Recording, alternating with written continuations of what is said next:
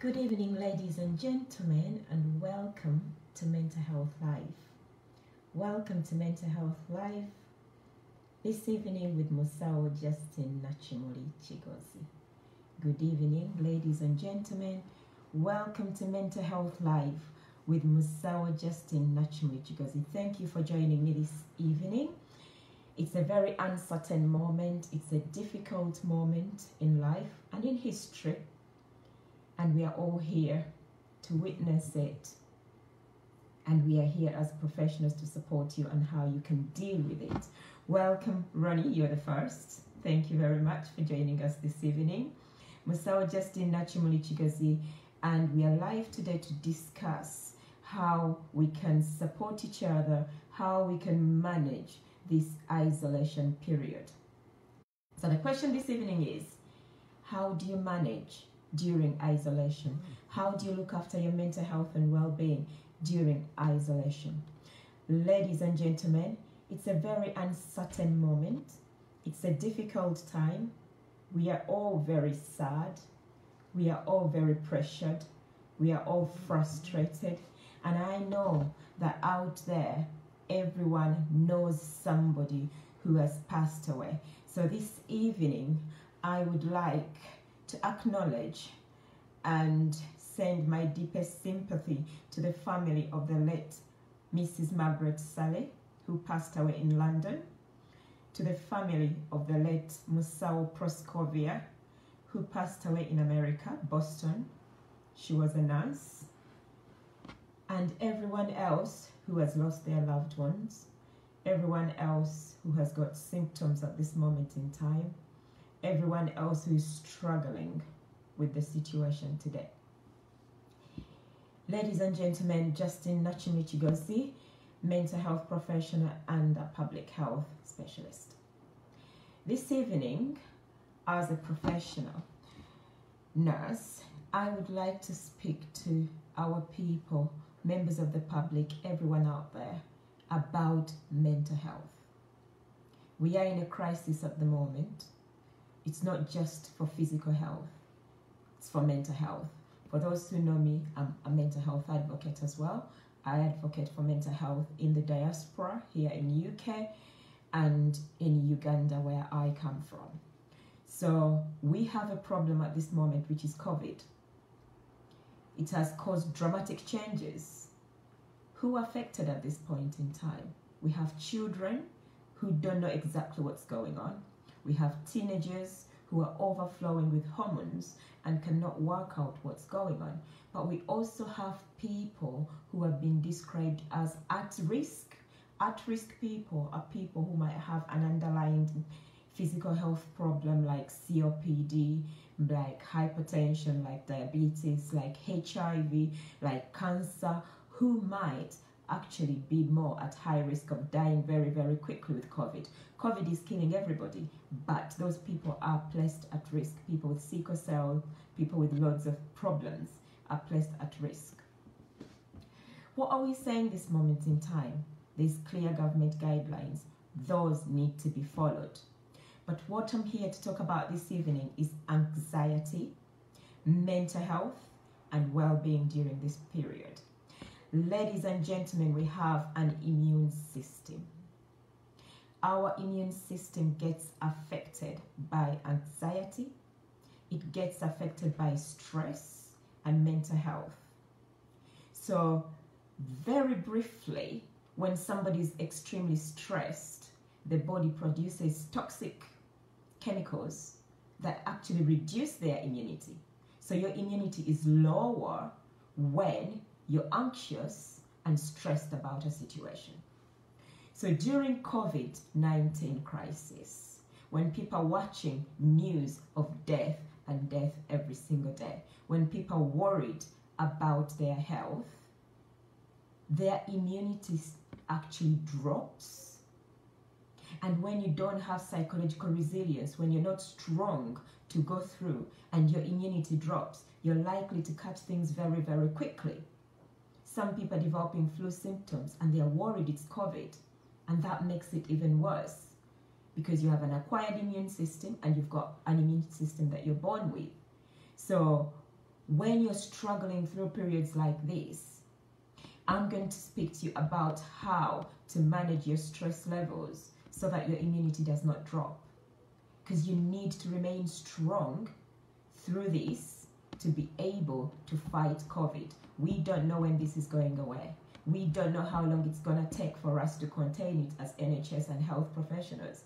But while it's being contained and you're following government guidelines, how are you looking after your stress levels to make sure that you're regulating your emotions, you're sleeping well, you're eating properly, you're doing your exercises to be able to manage any symptoms that come through? This is what we're going to talk about today. So among the groups of people that I mentioned as at-risk people, we have healthcare professionals, our nurses, our doctors, people who look after us. We tend to forget them in this crisis because they're frontline workers. They're supposed to be looking after us. But during this crisis, who is supporting them to manage their own mental health? I'm a nurse by background. I've been at the front line, and what we tend to do during this moment in time, we work extremely hard. We pick up every shift to cover the ward and support staff. We run around like there's not tomorrow. So we never stop to think. We run from task to task to task to task. And when we get home, we are still mothers and dads and parents and uncles and aunties. And most of the time, we have family members ringing, relying on us to support them through this. So when mentioning ways in how you guys can look after each other, also think about ways on how we can look after health professionals. Many thanks to supermarkets who are letting people, mental health, professionals go fast in the line and do shopping. I think they're giving them slots to do shopping. A lot of goodies are being sent onto wards to support nurses. But it's the emotional resilience that we need to work on. So this evening, ladies and gentlemen, we've got categories of people at the moment who are locked up in isolation, and they have children with special needs, children with autism and learning disabilities. They cannot be contained. The routine has changed. They cannot work it out. They don't know what is going on at this moment in time. I have a sad story. Last week, I was only, contacted by somebody, and a young boy of 15 who has autism was being sectioned under the Mental Health Act. Those who understand that will know. But he was being sectioned because he smashed up the house. So he's in the house. There's no garden. There's nowhere to escape. He is moving up and down the stairs. His routine has dramatically changed, and he does not understand what's going on. So people who have children with special needs, there's a lot of support out there. Look onto the website for your councils and see what the council is offering. Look into your children's files and find out if they have an education and health care plan. What does it say? Contact their social workers. Look around. There's support out there that can be given so that these children do not feel contained. Look out there and find it. Domestic violence. This is a topic very close to my heart. I was reading from the Office of National Statistics. Domestic violence has gone up by 25%. That is a lot. People are staying with their partners full-time in the house that never used to. Someone once recently said to me, Musawo, I didn't even know this man could do this. Because he used to go out and work, go out then with friends and come home at 10 in the night. He's in the house now with his wife, and it's just too much. They're constrained in that environment. They're not working together. They don't understand each other, and domestic violence has gone up. And what people are doing, which is not right as well, during this crisis, people are busy drinking alcohol. People have crates and crates of beers in their house, and they're drinking a lot of alcohol. This is actually making it worse. This is making the situation worse. Yes, you could be bored. Yes, you don't know what to do, but alcohol, cigarettes, increased use of drugs, heroin, cocaine, amphetamine, cannabis, these are stimulants and they are making the situation worse. Further up in the live, we'll talk about coping mechanisms, things we can do to improve your day today, because we don't know how long this lockdown is going to go for, how long we are going to stay in this situation, but we've got to come out of it with a bit of sanity. We've got to come out of it with a bit of sanity. So alcohol, either give up or drink in moderation. There's identified units clinically. There's some audios I've done and videos that I've done about how much alcohol you should take a day. So domestic violence has increased simply because people are drinking a lot of alcohol. People are using a lot of maladaptive behaviors like drugs, cigarettes. People didn't know each other. Now they are contained in that environment. So we need to be able to look out for that. What do we do to support each other in this crisis? They're just simple things that we can do to support each other. Number one, the children at home at the moment, everyone is at home. Parents are working at home. We need to maintain the routine that we've always had in the household. If your children woke up to go to school at 7 in the morning, make sure they wake up. Set some tasks for the children. Set some tasks for the children. Make sure there's activities to do throughout the day for the children. If you have a garden, let them access fresh air. Let them access the natural resources. They cannot go into the street, but at least they can go in the garden. If you live in a flat, make sure you're ventilating the house. Your windows are open. Make sure your children are hydrated. They're drinking a lot. The advice these days is loads of vitamin C contents. You can make smoothies. They are very fun to make with children. You can give them, lemon water. It's fun to do with children. Have a routine to follow on a daily basis. Have some breaks during the routine. Do some creative activities during the routine. Most importantly, plan your meals. Make sure you're having a good dietary intake, a balanced diet. Plan it. A balanced diet does not mean some expensive posh food.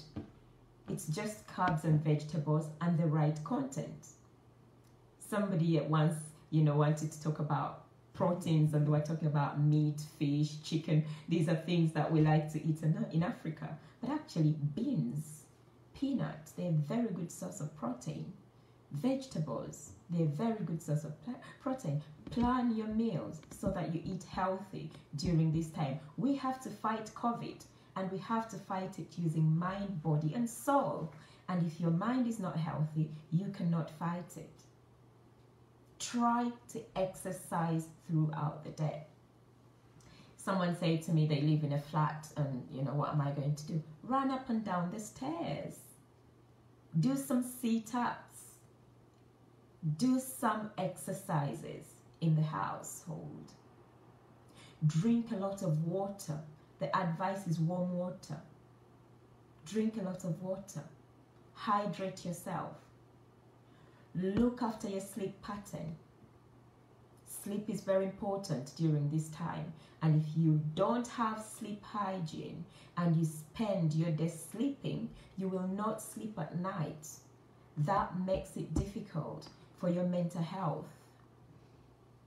Make sure you don't develop insomnia during this period. Look after your sleep pattern. Do things that will exhaust you so that you're able to have a good rest at night. Social inclusion, an area that I like to talk about. What things do you do socially that make you happy? Those who are very spiritual, like to pray, listen to worship music, read the Bible. People read their books. People write. Writing is very good because it's ventilating. Write things. Read your Bible. Pray if you want to pray. Listen to the kind of music that you like to, to listen to. Listen to comedy, listen to poems. Do things that are going to make you happy, because we have to get through this crisis. If you don't do things that make you happy, you will do things that divert you from happiness. And that will cause you to have poor sleep, that will cause you to have poor diet, that will cause you to drink more. I have someone here who's saying panic attacks. Danny Isaac says panic attacks, anxiety disorder, phobias, and depression affect millions of people. But exactly what are they taking? Talking about Musawo is the true remedy. I think that is absolutely right. What we are talking about is the true remedy of anxiety, panic attacks, phobias, and depression. Because the triggers of all these things, like you're saying, Danny, is fear. Most people who are very, very afraid are people who are worried that they already have an underlying illness or a chronic illness that makes them a risk to COVID. And then you have healthcare professionals who come home and think, I've got a temperature, I'm coughing, I've got a dry throat. Am I developing symptoms of COVID? Already we've lost nurses and doctors. If you cannot save your own, it hurts so much. I saw nurses in Coventry Hospital standing in the corridor, taking the body of their fellow nurses. That must have been really painful. So people are very anxious, and fear creates anxiety. Think about your breathing techniques. As we're talking about, social inclusion, things that you do to make you feel better. I normally take my deep breaths in and deep breaths out as soon as I wake up in the morning. It just regulates you as a person. Mindfulness. Do you like to meditate? Do you sit down and meditate in the moment of quietness and just meditate and wipe away your memory and welcome another new day? Do you like to meditate? Do you like having a massage just to relax you? Those are things that we do socially as a way of relaxing ourselves. Most importantly, how much social media are you watching? How much news have you let your children watch? And how much news are you watching? Because at the moment, all the news channels are, I call them the news of doom. All they talk about is death, death, and death. But I know that there's people who have survived COVID, and not very many people talk about them. So what I'm trying to say here is limit your social media, the news channels that you watch, and try and focus. We already know what the government is telling us to do. We already know what we need to do. Let's focus on doing that right, other than focusing on the negativity that is going on in the world. That is the one thing that is going to drive us insane, the negativity. And we need to look after our own mental health and well-being. Back to domestic violence. I'm not sure what's happening in other countries, but I know at the moment in UK, if people are worried about domestic violence, you do call 999 as usual. But if you're in a state where you cannot talk, there is a number you press 55, and the police will know that your abuser is right next to you and you cannot have a conversation. So please do not suffer under domestic violence. Call the police. And if you can't talk, you can apparently press 55 and somebody will help you. Do not suffer. You're isolated. If your abuser, you feel you're at risk, of your abuser, do call the police for help. The other thing we need to do, I know I can't go and visit my sister or visit my friends, but we can reach out. Do not isolate yourselves. Call a friend, connect via social media. Give a phone call, a video call, check on people, how they're doing. friends of yours who live alone. At the moment, a lot of people found dead at home during isolation are people who are living alone, people who live with nobody. If you know somebody who is living alone, reach out to them, check on them on a daily basis, see how they are doing. See how they're doing. Check in if they are okay. That will help.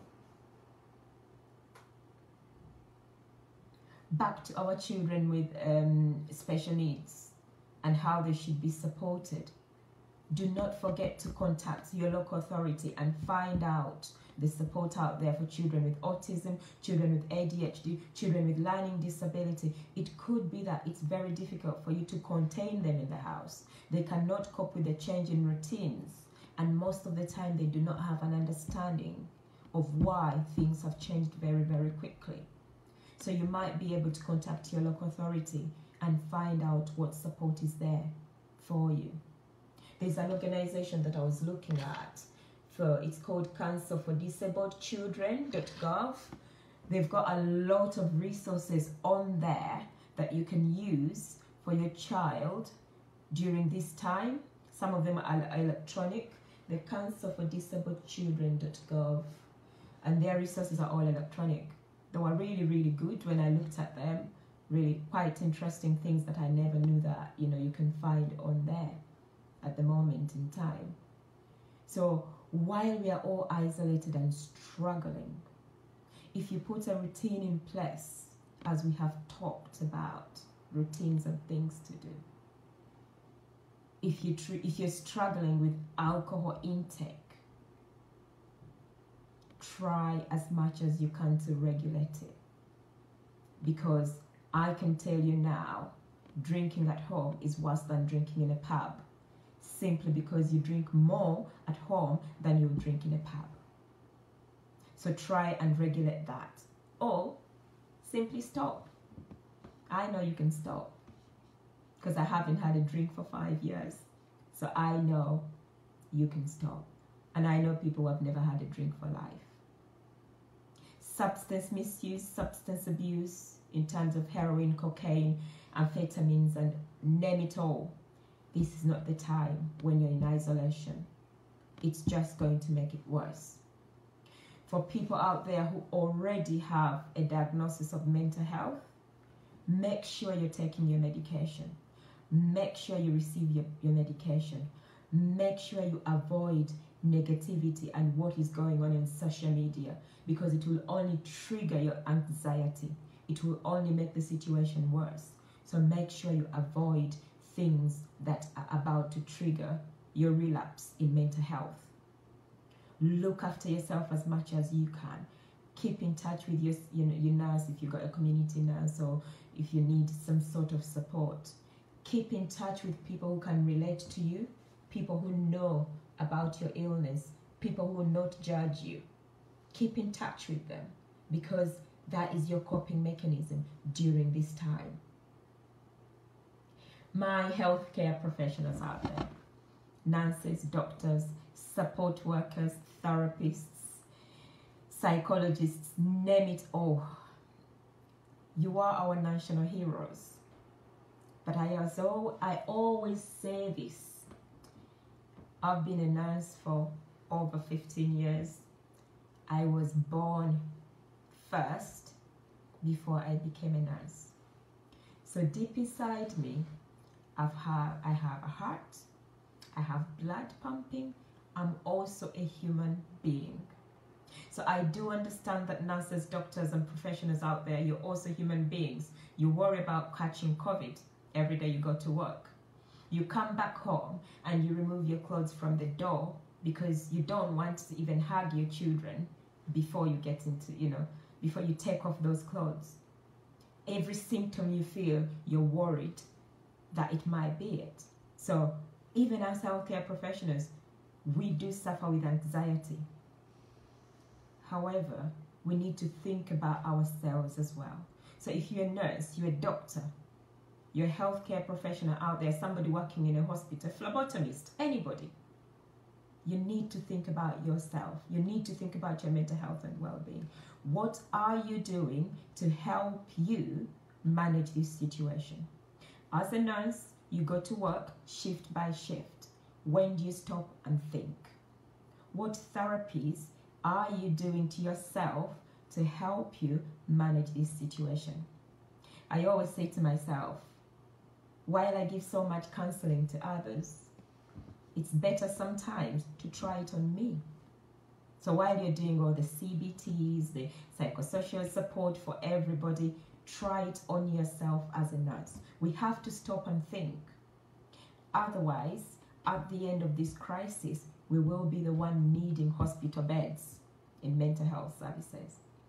So, for nurses out there, we've got our debrief mechanisms. If you're doing a long day, if you're working a shift, stop and debrief. Do your personal reflection now and again.